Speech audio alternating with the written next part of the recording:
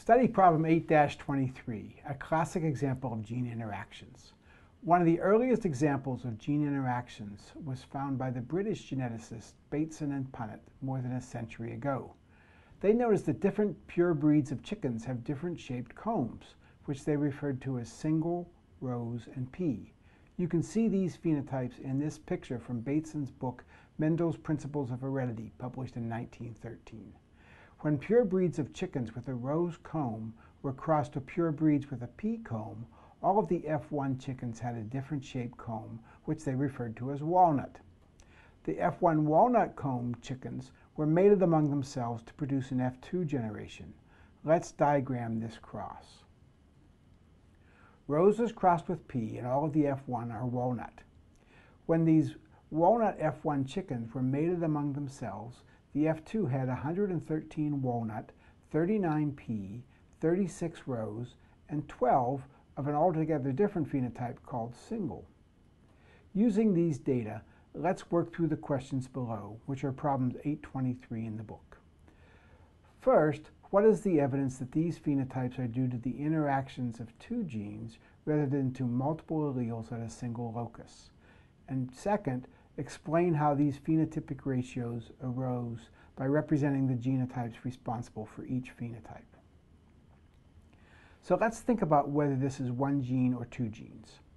Since pea comb and rose comb are true breeding traits, my immediate assumption is that pea comb and rose comb are both homozygotes for some allele or for some gene, and that walnut comb is the heterozygote between them.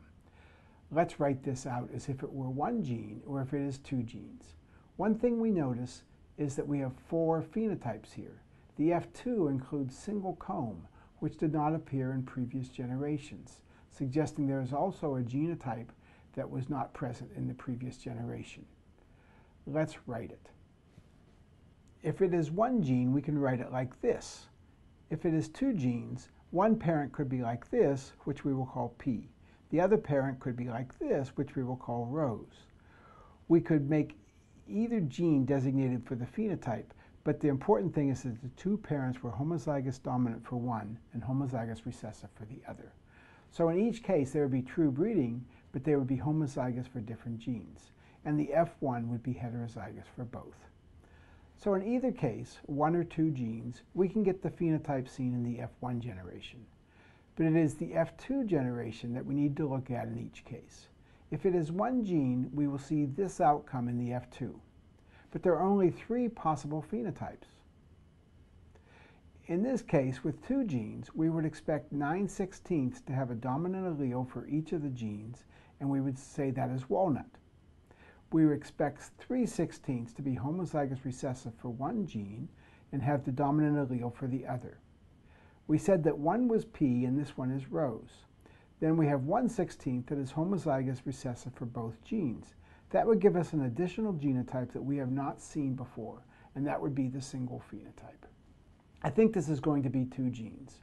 Here is the most likely scenario. It is two genes, with P homozygous recessive for one and homozygous dominant for the other. Rose is homozygous dominant for one and homozygous recessive for the other. Walnut has one dominant allele for each gene, and single is homozygous recessive for both. This fits the ratio. Now let's move to the next part, C. Part C. In order to prove their hypothesis about the genotypes giving rise to each phenotype, Punnett and Bateson crossed each of the original breeds, one with pea comb and one with rose comb, to a breed with a single comb. What was their strategy in performing this cross, and what would be the expected outcome? These are both test crosses, since single comb chickens have the genotype a, little b, and therefore homozygous recessive. When the original pea comb variety A, little b is crossed to a single comb variety, all of the F1 will be A, little b, which is pea comb. When the original rose comb variety a, big B is crossed to a single comb variety, all of the F1 will be a, big B, which is rose comb. Here is a more challenging question. Bateson and Punnett also took individual chickens with a walnut comb from the F2 generation and crossed them to a breed with a single comb. What proportion of these crosses involving a single walnut comb chicken will give all 4 phenotypes in the offspring? This question's a bit different. Bateson and Punnett took single F2 chickens with walnut combs and crossed them to a single comb variety, so they test crossed them. But these F2 walnut comb chickens will have different genotypes, as shown here.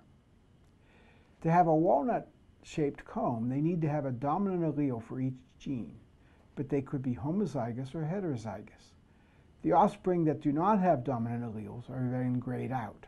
9 different genotypes will have the dominant allele for both genes. In order for the test cross of a walnut comb chicken to a single comb chicken to produce all 4 phenotypes, the walnut comb chicken must have the genotype big A, big B, little b.